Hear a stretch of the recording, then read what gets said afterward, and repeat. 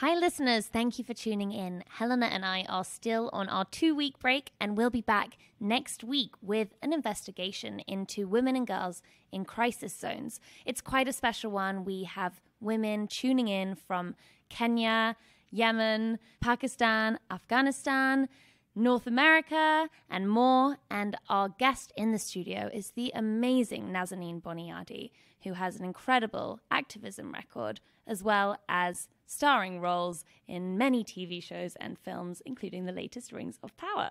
That's right. But this week, there's more bonus content. And today, we wanted to introduce you to a little show called Immigrantly.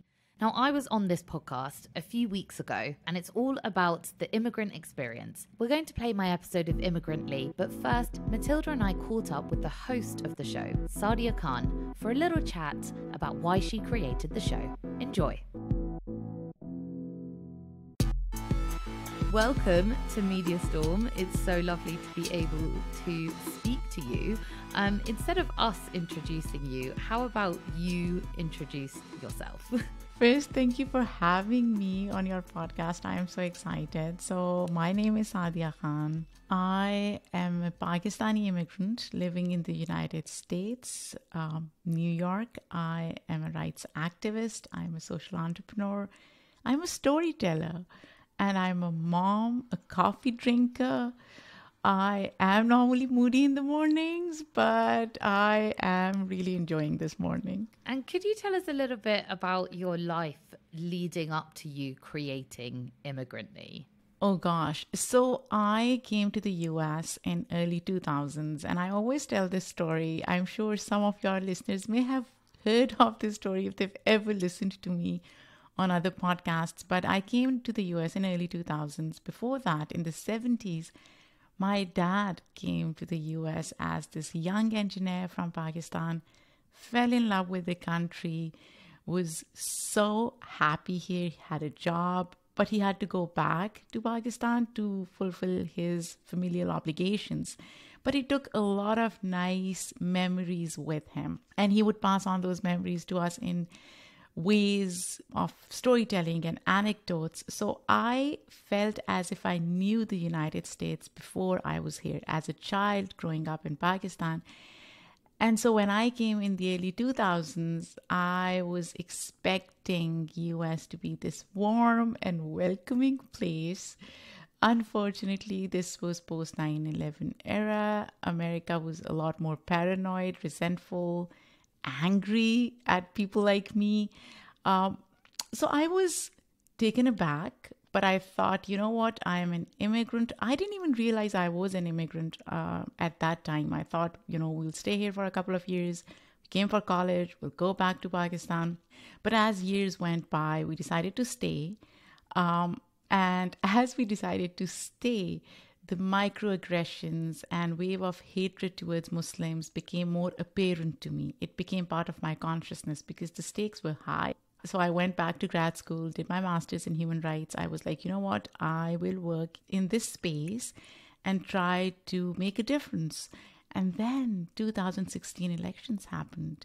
And in a single stroke, a lot of us were othered, right?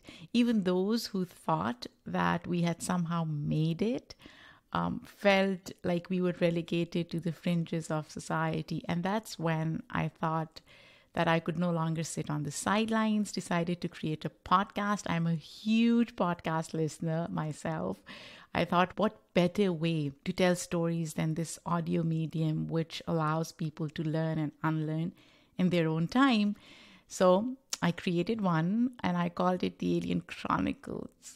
Ouch. That was something that I don't know why I decided to call it that. I thought I was trying to reclaim the alien word itself, too toxic for reclamation. Switched it to Immigrantly. It's been almost 4.5 years. We have another podcast called Invisible Hate. And I am so proud of all the work that we've done, all the stories that we've told, including yours, Helena. So yeah, here we are telling more stories and unraveling the immigrant experience in the US and beyond.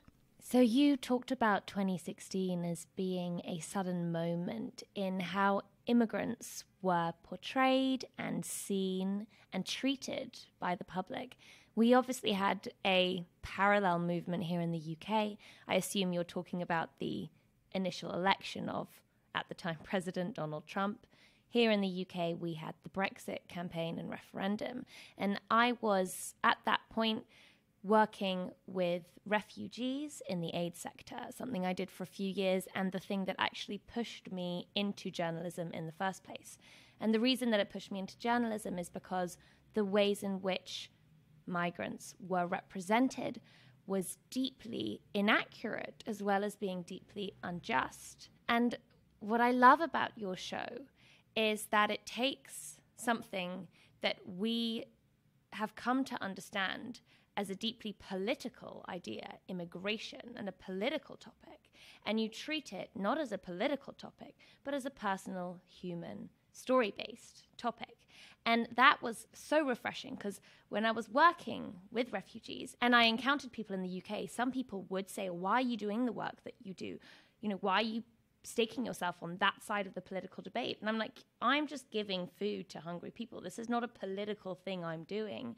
We're just doing a very, very instinctive human thing. So can you tell us, why is it that you decided to take that very human focus, and what is the impact of those stories in the political climate today? Mathilda, I'm so glad you asked me this, because a lot of times, especially in the American political and social discourse, immigrant identity is seen as political, right? The conversations that they have here are either about policy or the politics of it all. And to me, that really takes away from basic humanity. All of us are living our lives, right? Now, our lives have been politicized, and so we have to deal with that. But more importantly, we are all humans. Our lives are introspective, they are informational, our stories are relentless. We are funny at times, we're angry at times, we are emotional at times. We find our strength through our vulnerability.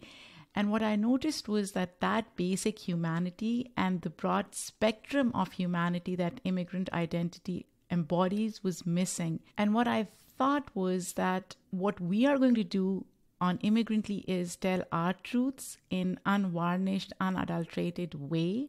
And we are going to live our lives, and we are going to own our identities, our accents, our cultural, ethnic heritages. And if people like it, great. If they don't, too bad. But this is who we are, and we're going to be unapologetic about it. So that's one thing that I decided from very beginning. It was quite intentional. In terms of impact, I think relatability. Human experiences are so intrinsic, right? So whether we talk about love and relationships, arranged marriages, or food and faith, everybody can relate to it. And that creates a more holistic understanding of the immigrant identity. And it makes immigrants and anybody who's othered more human. And to be honest, it's not my job to educate people, but what I am trying to do is just own ourselves fully, and people end up learning through it. Yeah, and do you know what? That relates, I think, so deeply to what we do on Media Storm, because we center people who are so often talked about but never talked to. And when that happens, when somebody isn't talked to, people form their own stereotypes about that certain group. And in the same way that people form certain stereotypes about immigrants, here you are sort of smashing those down by getting them to just tell their own stories. I also think once you can relate to somebody, it's difficult to otherize them or feel threatened by them. You are a very... Give me a... I'm like, why are you pausing? What are you going to say? I'm like, I'm nervous now. You are a very intuitive interviewer. I feel you really listen when I'm listening to your podcast and put a lot of thought into the questions you ask. And I'm curious what your storytelling background is. I mean, you mentioned that your dad loved to tell stories. Honestly, if I look back, I don't have any education around it. I'm not a journalist. I am an activist.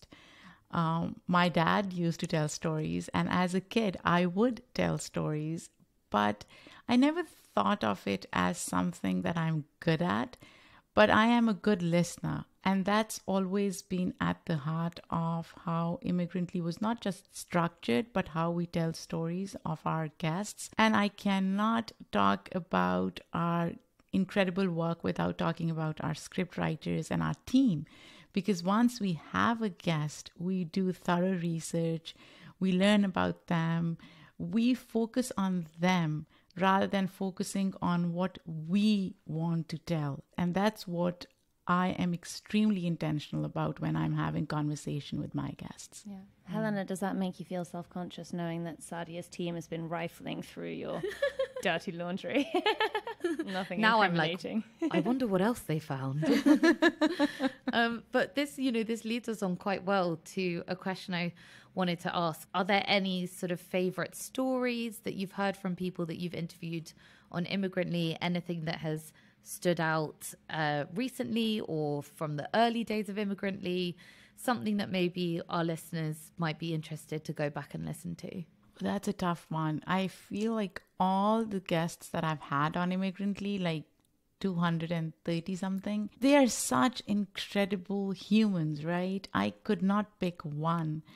I would say, though, our recent episodes have been more in-depth, more introspective, and that's because as we are growing as a platform and podcast, our thematic depth has widened, our production quality has improved, but each and every episode is so important, so unique. Like Helena, when I was talking to you, how you and I talked about British colonialism and how that history is never taught in schools in the UK.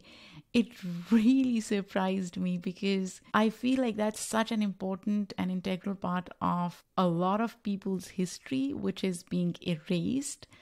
And then your personal story, how you came to terms with your own identity. And I've seen that as a through line from a lot of kids of immigrants, right? Second gen, third gen. It is a struggle for them to own their identity. And once they do, they feel so empowered and so liberated. And that's such a beautiful feeling to see and to experience. And I've seen that with so many of my guests because I do interview a lot of second-gen kids of immigrants. So to me, every story is so unique. It's so beautiful and empowering. I couldn't pick one. I really couldn't. And have you ever been to the UK? I have. I'm trying to think when. Oh my gosh. It was probably 20 years ago. What's your impression of British Muslim life in the UK? Honestly, I can't talk much about it, but I do know a lot of my family members live in the UK. I think people sometimes living in the US feel that minorities in the UK are more integrated or they feel more at home, and that may just be a myth. But what do you guys think? Like, do you think minorities are more integrated and more at home in the UK versus other parts of the world? Well, firstly, I think we need to look at different parts of the UK. Because we both live in London, which isn't exactly representative in terms of having higher levels of integration than a lot of the regions of the UK, particularly rural regions. And then there's also the different generations of immigrants that have come in and the level of integration that has been achieved. You know, something we're seeing now with the arrival of refugees and asylum seekers is high levels of ghettoization. This has been going on for some time, where people would be put in accommodation in very concentrated areas, such as, you know, the outskirts of Liverpool or Manchester. They will not be given support structures to facilitate integration, such as language, tuition, or the conversion of their qualifications to help them get into the workplace. And so this has meant that in those regions that are being disproportionately allocated arrivals, hostilities are emerging between the local population and the arriving population, quite understandably, because that ghettoization really does infringe on the day-to-day life and the scenery that the residents have been enjoying. Now we're seeing that even more extremely, where people aren't even being put into hotels outside cities. Instead, we are converting disused military barracks and offshore facilities where we can essentially imprison people. And so I would say that the direction we're heading in terms of understanding that immigration can and has been hugely successful and beneficial for the country, only happens if immigration is accompanied by integration. And instead of learning that lesson and creating an infrastructure for immigration where integration is encouraged, we're going in the opposite direction. We're justifying this ghettoization by focusing on the imagined fears of immigration, and we're actually therefore realizing them. So it's a bit of a pessimistic answer, but I think that we really need to wake up to that. Absolutely. And the irony is that when we think of British colonization and American militarization, they have created a lot of immigrants and refugees and migrants. And yet they are so anti-immigration and so anti-refugees, which speaks to the irony of the situation, right? Yeah. Well, at the end of the chat that we had on Immigrantly, you asked me to define the UK in a word or in a short phrase. So I'm going to turn it around on you, and I'm going to ask you how you would define the US. I have been grappling with this question myself because I ask every single guest. And I mentioned this recently. I see US as work in progress. There is so much that is good about the US. I don't see myself living in any other country outside Pakistan other than the US, because it really, really makes you feel in some ways that you are part of the broader fabric, the societal fabric. But at the same time, there is so much that we have to do. There's so much work that needs to be done, whether it's reconciliation with racial tensions that exist within the US, or the immigration part of US identity, or the politics of it, or lack of education in terms of understanding other identities. There's so much work to be done. And that's why we have platforms and we have conversations, and we are all partaking in a metamorphosis of sorts to really realize the theoretical American dream, but because it doesn't exist in practice to the extent where it should. So yeah, short answer, work in progress. I love that. Yeah, it's suitably critical and optimistic. And with that, I think we should listen to Saadia's interview with Helena. I, for one, loved listening to it. We'll play it after this ad break, but for now, Saadia, thank you so much for joining us on Media Storm, and so lovely to see you again.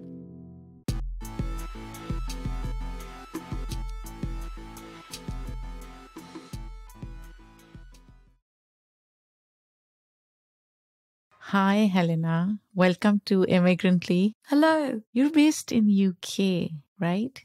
Yes, exactly, in London. So hello to all our listeners in London. And if this is your first time tuning in, do come back. I'm so excited to be doing this. So tell me, you write about other people's stories. I was, in fact, listening to your podcast, Media Storm in the morning, latest episode, in fact. And I was at the gym listening to this very, very interesting, engaging conversation around cannabis and criminalization of chronic pain. And I do have questions about that. But first, Helena, I want to know more about you. Who is Helena Wadia? Let's start there. What a big question to start with. I'm not even sure where to start. I've lived most of my life in London. I was born in Hong Kong, actually, of all places. Huh. Yeah. And I am culturally Parsi. I'm not sure. I always say that when I say I'm Parsi, I'm like, who knows about the Parsi community? Because we're so small now. So I often think, who really knows about the Parsi community? But essentially, for those people who don't know, the way I put it is it's an Iranian heritage, but with an Indian culture. Right. Around about the 10th century, the Parsis were pushed out of Iran, Persia, as it was then, and they settled in India and East Africa mostly. So yeah, I'm completely Parsi, both my parents. And I suppose I've lived a kind of life sort of bridging a very British culture, because that's where I grew up, with reconciling that with my heritage.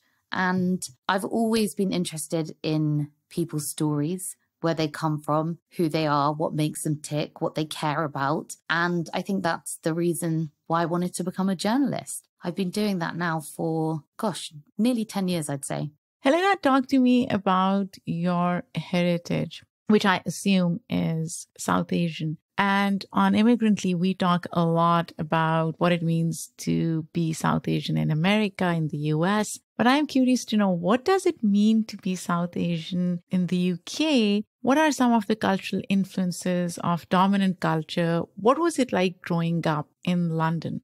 It's a great question, because I think for a long time, I wouldn't have been able to answer that question, because my father was a first-generation immigrant. So he came over to the UK when he was a late teenager. And I think for him, in order to be successful, I think he felt like he had to integrate. And so along with that integration, when he married my mum and he had me and my sister, I think that it was quite difficult for us to connect with our culture and our heritage completely, because he gave us English names. You know, my name's Helena. In fact, my full name is Helena Rose. I mean, isn't that the most classically English name?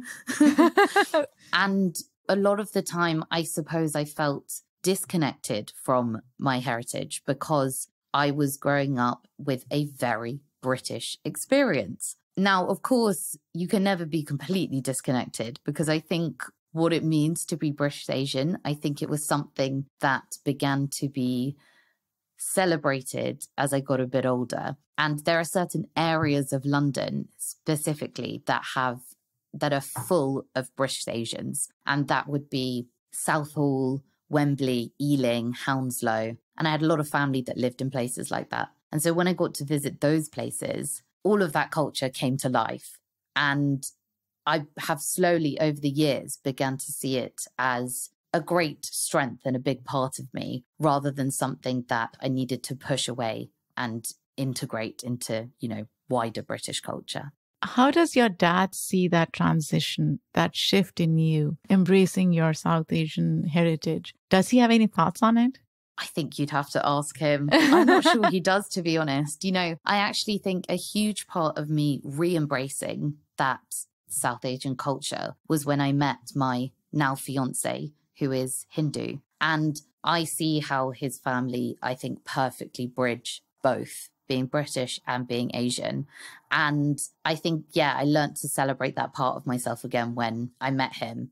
Talk to me about when you were in school. Now, I remember interviewing another guest from London, and she mentioned something that really blew my mind away. She told me that in the UK, kids are not taught about British colonialism and what happened in South Asia. Is that true?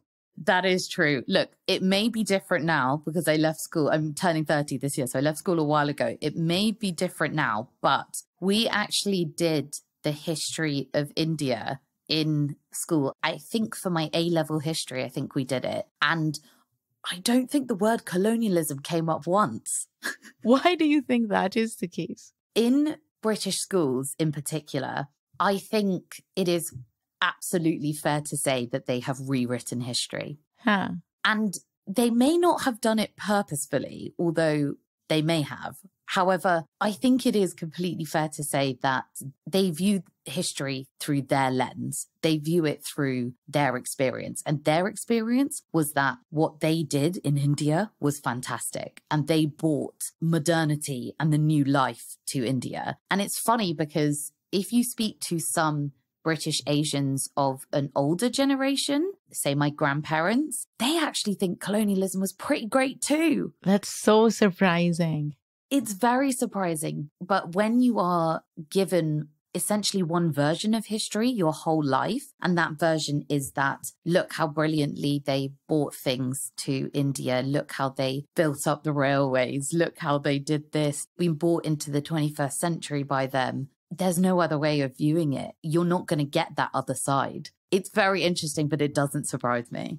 This is so interesting because just by sheer numbers, when the British went to India, one of the richest areas in the world, and when they left, it was one of the poorest nations in the world. Doesn't that tell us a lot about what happened there?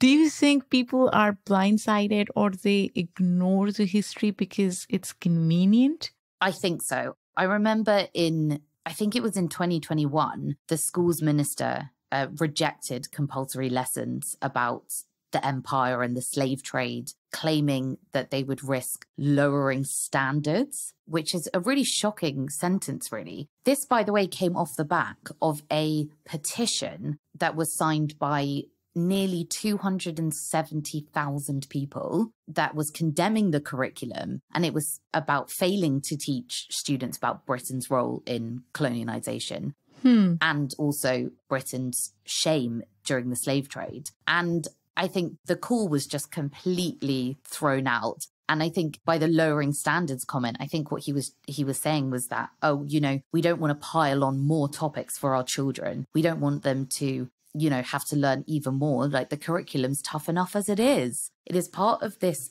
culture that is in British politics at the moment where everything is politicized. Every small issue is politicized and it is polarized. The only way of viewing things is in very binary terms. Are you on the right wing or are you on the left wing? And everything in between is ignored. It's not shocking enough. It's not clickbaity enough.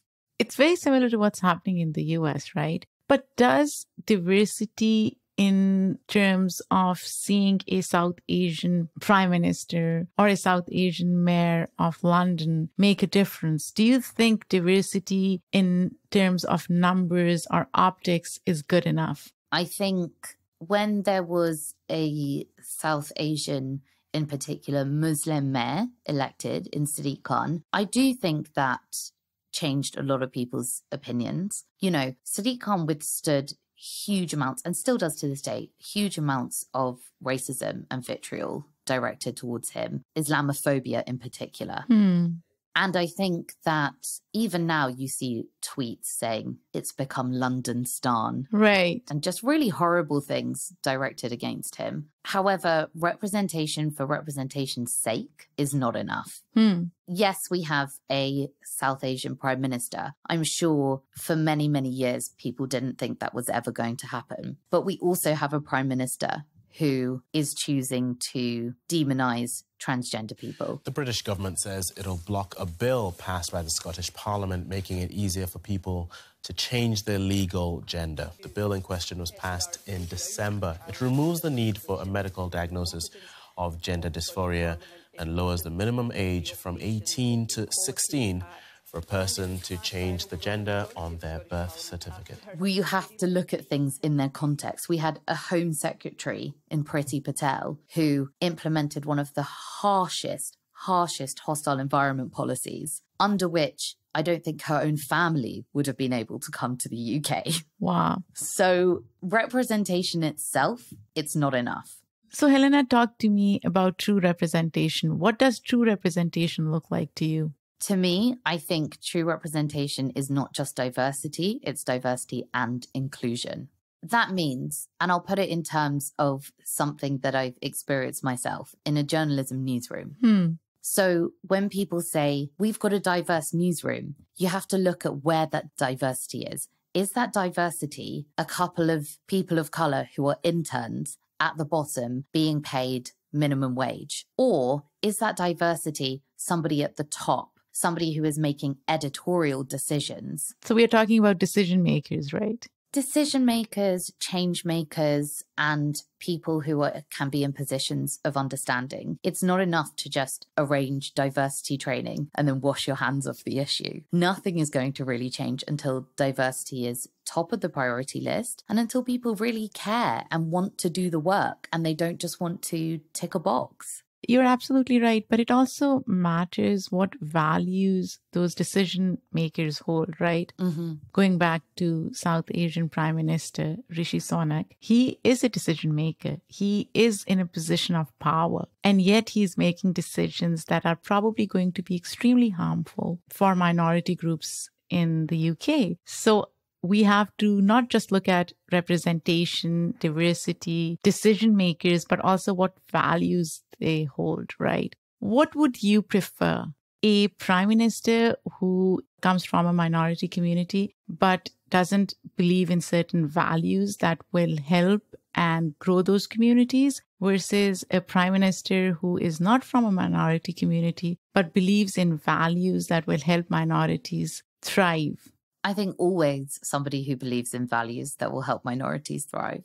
Because I think, it is interesting, as you said, Rishi Sunak is a decision maker. However, I do think that the people of colour who are on the right, a lot of the ways that they have got to the top is by essentially throwing their own communities and other minority communities under the bus. Right. And yes, Rishi Sunak is part of a minority community, but he's also part of a huge majority of rich men who run the country. Helena, talk to me about your work. Now, when I look at my work at Immigrantly, most of my activism is driven by frustration with narrow-minded depictions of minorities and people of color, right? I started the podcast because I felt not just Muslim, but people of color were not being represented the way they should be in mainstream media. They still aren't.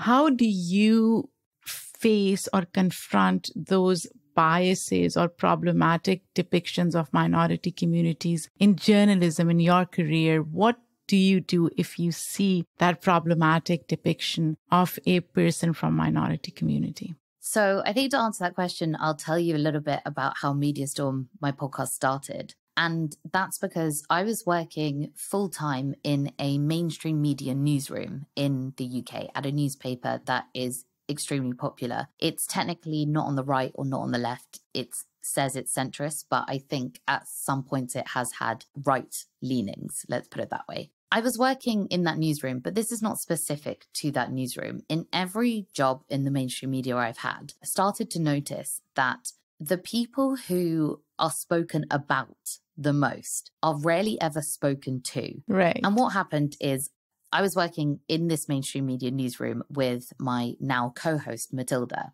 And Mathilda specializes in humanitarian journalism. So she has worked a lot with refugees, with people who have been displaced. And during the time that we were working together, Mathilda said, I've noticed that we as a company have put out 40 articles this week about what was dubbed then the so-called migrant crisis. And that is a phrase that continues to still come up.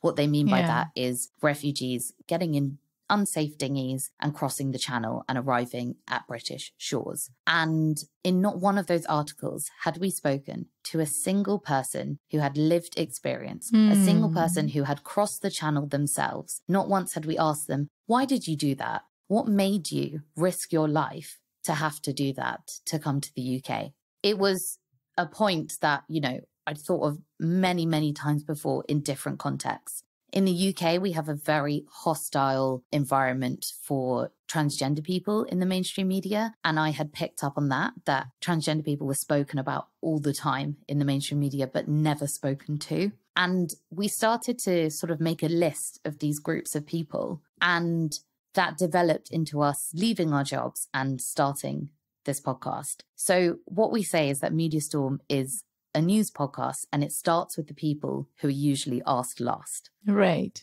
Whether that be refugees, migrants, sex workers, people who have been in prison, transgender people, people who smoke cannabis for their chronic pain. These people are always spoken about, but they don't get their right of reply. And if right of reply is one of the main pillars of journalism, it's missing. And so we're trying to restore that. Helena, talk to me about why these people don't get asked in mainstream media ecosystem. Do you think it's deliberate? I think there's a few reasons why. I think journalists are incredibly time pressed. Social media means that news spreads instantaneously, and journalists have to compete with that to keep up with it. And they want their coverage to be seen versus somebody else's coverage, which then, you know, leads into clickbaity headlines. And they're trying to all compete with each other. And like when you're in a newsroom and your editor is saying, quick, get that story out, quick, do this, quick, do that. Maybe you feel like you don't have time to approach a refugee, for example. And over time, this has just become the norm to do. So digital reporters, they often have no choice but to recycle press releases and tweets as headlines. And what they're not doing is venturing outside of the newsroom as much as reporters used to, and seeking out voices that don't readily present themselves. And then I think there's also that because these communities rarely get their right of reply, what it has created is that they are skeptical of the media. You know, we found this when trying to do many episodes. When we were doing our episode about sex work and we wanted to speak to sex workers, a lot of them didn't want to speak to us at first because they thought, oh, here we go again. Am I going to be put up against somebody who is very anti-sex work? And am I going to be dragged? And am I going to be made out to be like dirty and a terrible person?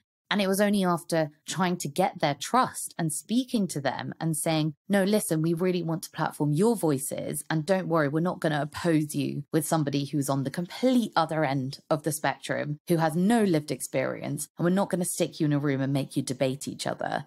Talking about your podcast, it is a great mix of great information and humor. How do you strike that balance? You know, that's so great to hear you say that, because I think that's what we've been desperate to do. You know, I think when we came up with the structure, that was key to kind of striking that balance. So the first half of every episode is an investigation, and that's sort of either Mathilda or I out on the road. And we speak to many, many different people, and we try to make it as immersive as possible so that people feel like they're really on the road with us, trying to, you know, get to the heart of an issue. And then the second half of the episode, we're back in the studio and we're joined by a guest who has lived experience in that issue, and they often have worked in the mainstream media themselves as well. And in that section, we speak about what the media can be doing better to report on this certain minority community. And in that section, what we do is we look at headlines. We sort of roast these headlines that have come up in recent weeks. And I think that's when we thought we could really bring some humor into this. And that is truly because it is laughable. Like, it's awful, but it's also laughable. Some of these headlines, the tabloid presses in particular come out with, sometimes they're so awful that all you can do is laugh. Share a few headlines that you thought were so absurd that you couldn't even believe what you were reading. Oh my goodness. One from one of our most recent episodes really stands out to me. Yates, the former frontman with the Glasgow heavy metal band Nocturne Wolf, gave up his dream of becoming a professional rock star to start a family. Dave was the human equivalent of a golden retriever. Friends of Yates insist he was utterly dedicated to his partner. Why does the mainstream media feel the need to eulogize violent men? I wish I knew the answers. The episode was on domestic abuse and what the media can be doing to report better on domestic abuse and all the pitfalls that it falls into. And this one headline from a newspaper called The Times wrote an entire article about the violent man and his character. And then in the last two paragraphs, spoke about his fiancée who he murdered. And the headline was "Disbelief at Kind and Gentle Fiancé Linked to Murder of Primary School Teacher Morel Sturrock."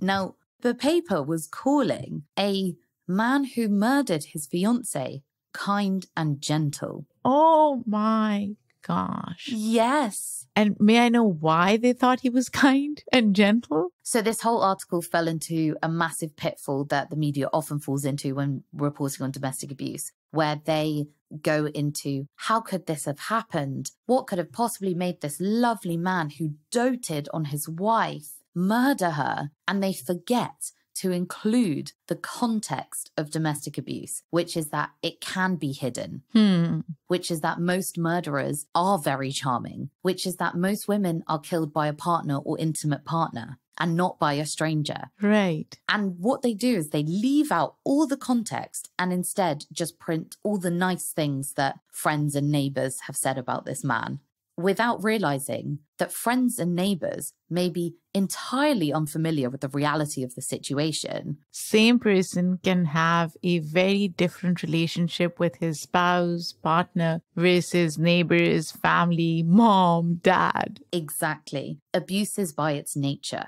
hidden. Right. And the media fails to report that and fails to get people to understand that. So, Helena, if you were to write headline for this article, what would you write? So I work with an organisation in the UK called Level Up. And what Level Up have done is they have developed media guidelines for reporting on fatal domestic abuse. They have an acronym, it's called ADA, and it stands for Accountability, Images, Dignity and Accuracy. So you have to make sure you're including all of those 4 things when you report on domestic abuse. So in this case, to be honest, I don't think I would have written this article. Why? Because this article was just about the murderer's character. What reports on domestic abuse should be is a memorial for the victim, not propaganda for the perpetrator. So I would have written about her. I would have written about whether she was kind or gentle, what her friends thought about her, and what her family thought about her, and what she did as her job. And I would have also put a photo of her. You know, the photo was of them together. And I find that incredibly jarring to have a woman pictured next to the man who murdered her. And you have to put yourself in the shoes of the family of the victim when you're reporting on things like this, because it's not a case anymore that news is tomorrow's chip paper. News is forever now because it's online forever. So if it's online forever, it should be a memorial for the victim. That's such a beautiful thing to say, and I never thought of it that way.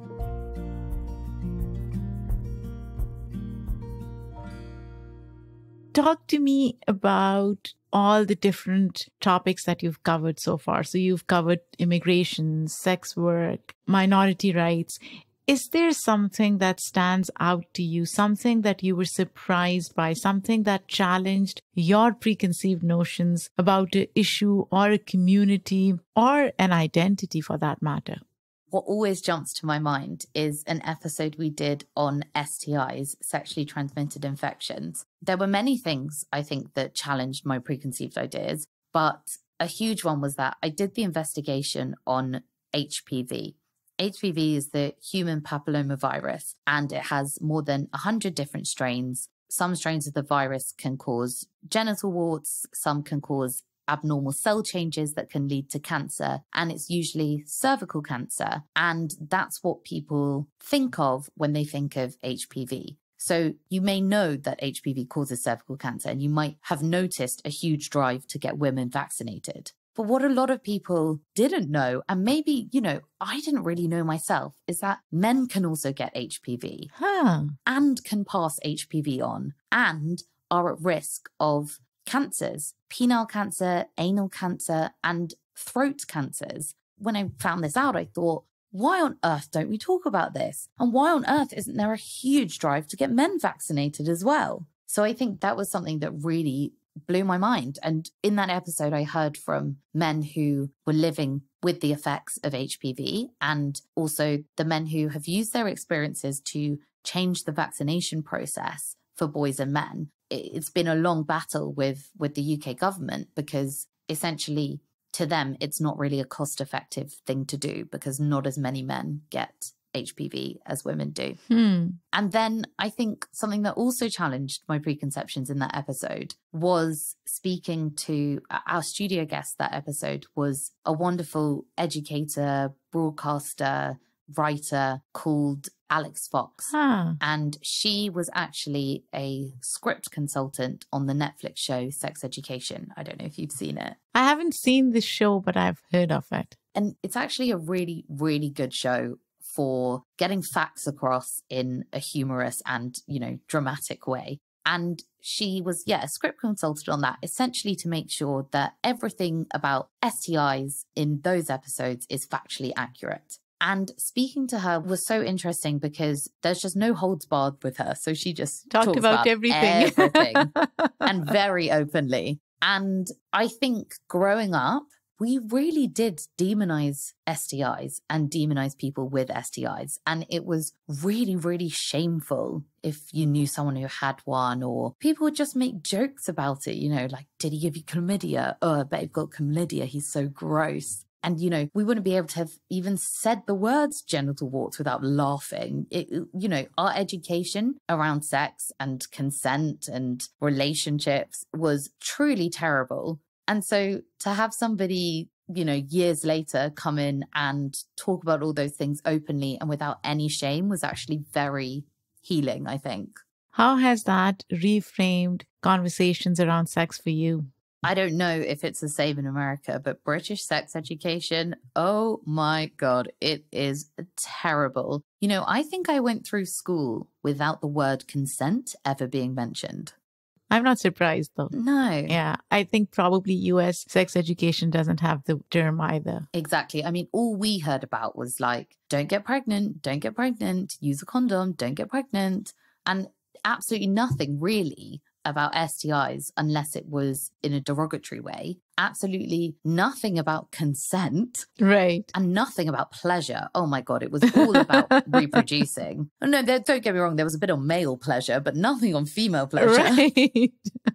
So I think it's been very exciting in a way to reframe all those conversations that maybe my younger self has needed, Also, we did an episode on abortion, and that was at the time that Roe versus Wade was overturned. I mean, that's one of our most listened to episodes because I think we don't realize how much it affects other people. The guest we had on, Renee Bracey Sherman, she's American, and she said to us, everybody loves somebody who has had an abortion. And I think we don't realize how common it is. That's true. And again, at school, it was only ever brought up in like an ethical, debatey kind of way. And it was always really scary. The concept of abortion was really scary. It was really terrifying and was only ever seen as like a last resort if something awful had happened to you, if you'd been assaulted or, it was never framed as something that like, no, you have a choice whether or not you want a baby. Exactly. And so all these conversations have been reframed through the podcast, and it's been a learning experience for us, but also hopefully for all of our listeners. We've had some amazing responses where people have said, God, you know what? You really changed my mind on that. And that's not us, by the way. Like, we're not the ones changing the mind. It's the people with lived experience that we talk to. And they're not doing anything crazy. They're just talking about their experience. And it's actually shocking when you think that's all we really need. Like, that's such a simple thing, somebody coming on and talking about their experiences. And there's no agenda, and there's no political leaning, and there's no binary debate. It's just someone saying their experiences. And it's quite simple. You're absolutely right. A lot of times people have agency, but they don't have platforms where they can express it. And you're giving them that platform to have those authentic conversations. It's as simple as that. Helena, are there any interesting topics that you are going to explore on your podcast in the future that you're really excited about? So coming up on series 3, we are doing an episode on striking and unions and organizing workers. And the reason that we picked that topic is because currently in the UK, we're in a period of mass striking. So railway workers are striking, teachers are striking, nurses are striking, junior doctors are striking, and people are demanding fairer pay in line with inflation because inflation has gone up considerably recently in the UK. We're in a massive, huge cost of living crisis. People are demanding better working hours. People are demanding better working conditions. And what we have seen is a really polarized response to striking workers. So we have seen a response where members of the public are interviewed on the news and they're saying, oh, it's so inconvenient. How dare the strikers strike on the day of this big football match or the day of Eurovision? How dare these strikers do that? They're just trying to make our lives miserable. And we haven't had reporters pushing back and saying, hey, why do you think people are striking? We haven't really had anybody asking that question. So much so that we all, as a collective public, seem to have forgotten that strikes are meant to be disruptive. That is the point of them. Like, that is literally your point. And don't get me wrong. Of course, I have been frustrated when the trains have been off, when I haven't been able to get somewhere on time. But that's what mobilization looks like. Exactly. I mean, genuinely, I think we have forgotten, and we have seen reporting that has been like, so-and-so hasn't been able to get to visit their dying mother in hospital because of the strikers. But if you really think about it, is it because of the strikers, or is it because the government isn't paying them a fair wage? Right. So in our upcoming episode, we are not only going to try and reframe that by asking strikers about their experiences and why they felt the need to strike and what has happened to them and, you know, how are they coping with the cost of living, but we're also going to look a little bit at the history of striking in the UK so that people are going to be able to answer the question, well, what have the unions ever done for me? Turns out, just from my initial research, a hell of a lot. Maternity pay, paternity pay, weekends, paid leave, equal pay for women, although obviously we're not quite there yet. You know, they've done a hell of a lot for us. And I think it's important to put that narrative back into the media. You're absolutely right. And at least in the US, the way I see it, ownership is sacrosanct, right? So the rights of owner or employers trump the rights of employees. In fact, employees' rights are stripped at the expense of that. So I totally see why people would push back because of the narrative that they are fed in mainstream media and otherwise, and how they are made to act against their own well-being. Mm-hmm. They are made to think that unions are bad, striking is bad, mobilization is terrible, so that they don't mobilize and they don't make coalitions and demand rights. Exactly. So it would be a fascinating episode to listen to. Helena, in the end, I normally ask my guests to define America, the US, in a word or a sentence. But this time I'm going to talk about the UK. If you could define UK in a word, sentence, phrase, how would you do that? Currently, I think I would say struggling. Struggling in what ways? I think at some point soon, the UK is going to need a reckoning. It's going to have to address its past, present, and future. And I think, you know, I want to be in a situation where I can say, oh, I'm so proud to be British, you know. There are many reasons why I do feel proud to be British, but I think so many of them are trumped by the way that the UK treats many minority groups. And I think it is struggling to reconcile its own past. It's struggling to be honest. Oh, do you know, one thing Britain does is it struggles to admit when it's wrong. I think US is the same. So they are pretty similar in that sense. But I think the phrase that I want to describe Britain as is always raining but sunny at heart. I wish I could do that, but I don't think we can quite say that yet. But maybe soon we'll be able to. I really like that description and that analogy. Where can people find your podcast? So you can find our podcast wherever you get your podcasts, on Spotify, Apple Podcasts, Google, Acast. You can also find us on Instagram and TikTok and Twitter at MediaStormPod. Thank you so much, Helena. This was wonderful. Thank you so much for having me. Thanks for listening. Before you leave, why don't you scroll into our show notes and click on the link to buy tickets to our live show at King's Place in London on Saturday, September the 16th. We'd love to see you there.